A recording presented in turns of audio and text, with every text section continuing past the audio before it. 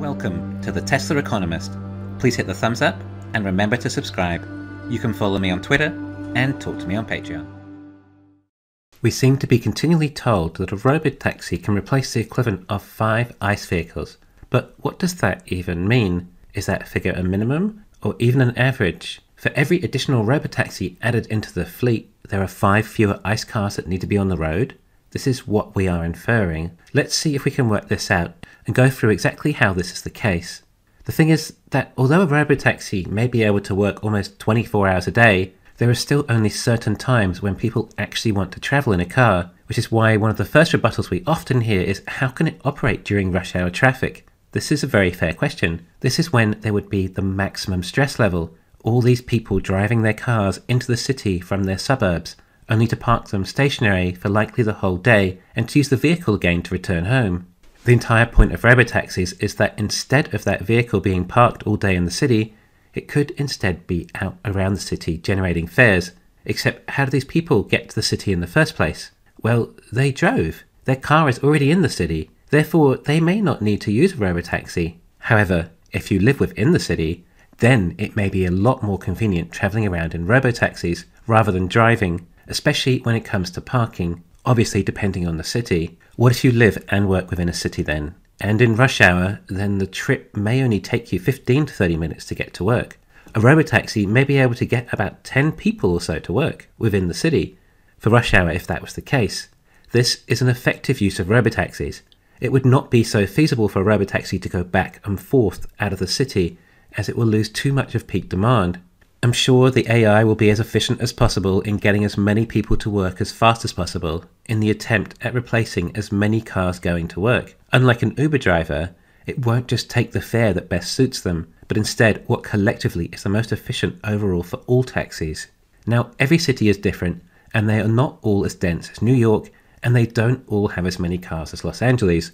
Depending on the level of rush hour, robotaxis will be more effective in certain cities. Why just cities? Why not average-sized towns too? Rush hour may not be as bad in towns, people have less far to travel to work, and it takes less time. A robotaxi could be working more efficiently, picking up more fares when compared to a busy city. Not all robotaxis will have an equal number of fares, depending on the location and the purpose. Robotaxis aren't likely going to be the only form of travel. I can't see private car ownership going away anytime soon. This is merely a great alternative to what is available now.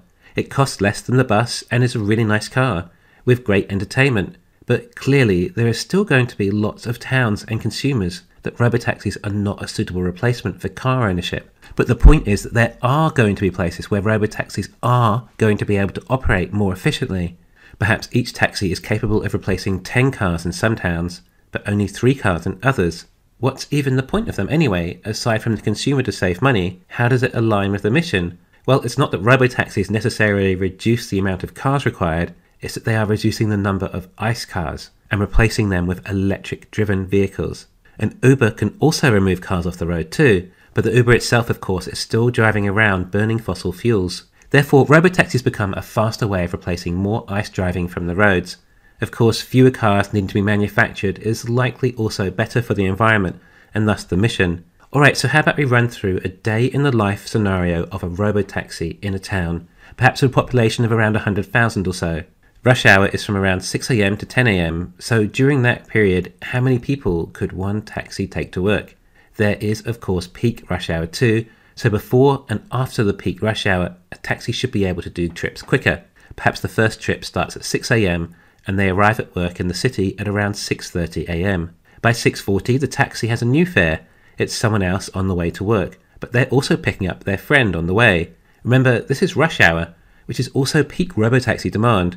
There will be minimal time without passengers. These passengers might be dropped off at 7 AM as the taxi was going the opposite direction of rush hour, and the journey took less. Then another pickup almost instantly at 7:05, a trip to near the city, and dropped off at 7:30. It wasn't so far. Of course, AI is controlling the whole thing and doing what it can to be as close to the next fare as possible, and all running as efficient as possible, rather than humans deciding what trip is best for them. 7:40, the next passenger, only a few blocks this time, with a 7:50 drop-off. Again, another passenger almost instantly at 7:55, who just wants to go to a different part of the city. It's not too far, but traffic is building up now, and does take a bit of time. They're dropped off at 8:40. Again, a new passenger within 5 minutes, but we're still in peak rush hour. This passenger just puts on Netflix, and as Robotaxi rolls slowly across town, finally arrives at 9:30. The Robotaxi has to drive another 15 minutes to pick up the next passenger, and then they arrive at work at 10:15. That is the end of rush hour. It would obviously be hard to assess just how many Robotaxi rides there might be during rush hour, but I feel like this scenario I just played out could be quite close, at least for some places. For cities or routes where you are stuck in rush hour an hour each way, then Robotaxis will not be as effective. However, in this same city, there may be some people travelling to work who can still benefit. But anyway, how many cars did this replace?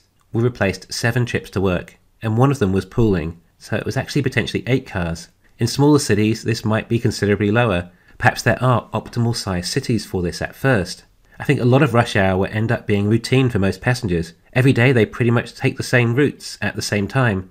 Tesla will be able to gather all this information about each user and group them into algorithms to re-expect pickups and plan other routes better.